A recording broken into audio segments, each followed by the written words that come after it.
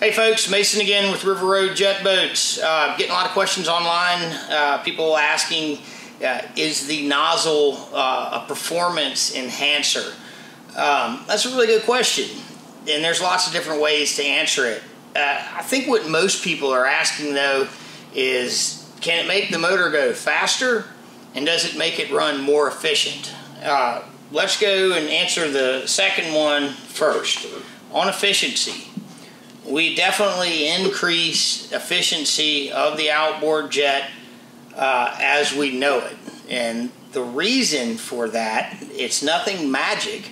It is the fact that we greatly reduce cavitation. We greatly reduce airflow through the pump. That makes the pump run at its full potential. When the pump has no air in it, it's getting the maximum bite. If there's air in there, it's just like boiling water, and it greatly reduces our performance, our whole shot, our top end, and everything in between. Every time that boat cavitates, we're taking a hit in all departments. One of the areas where we really take a hit though is the motor. The fuel consumption goes up, and worst thing about traditional outboard jets and cavitation on higher horsepower motors, if the operator is not paying attention to that, you can damage you run the potential of damaging the power plant.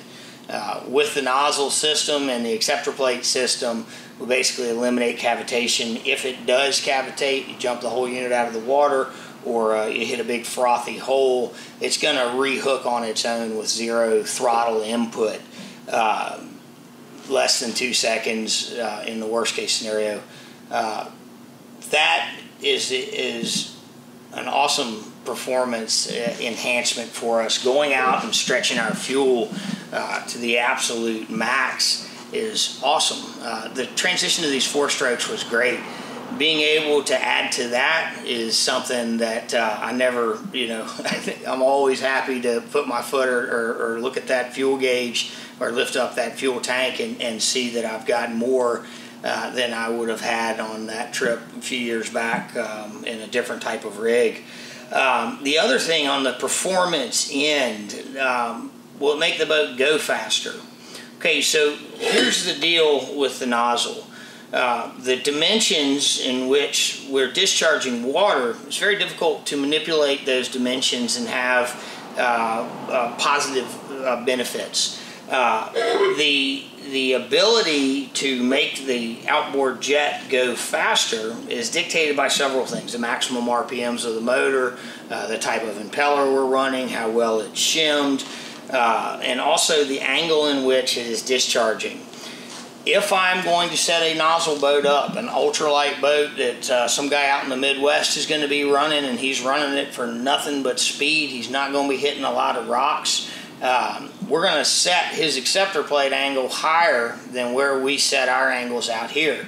We're going to put him on a more traditional plane so that the boat will pad out on its stern and have just the intake and the back end of the boat in the water. We can do that, and we can eliminate the cavitation normally generated by trimming the motor up to the levels where we're doing it because of the acceptor plate. So can I make the boat go faster? Yeah, I can. We can get a better seal with a higher, setting the motor up higher. Can you go too high? Yeah, absolutely. The boat will start porpoising uncontrollably. Is it the speed solution that you guys are looking for? It depends on what you're doing. If you're running a lot of really aggressive water like you guys see me doing quite often, then you're going to want it set where I set it. That way I get my forced plane.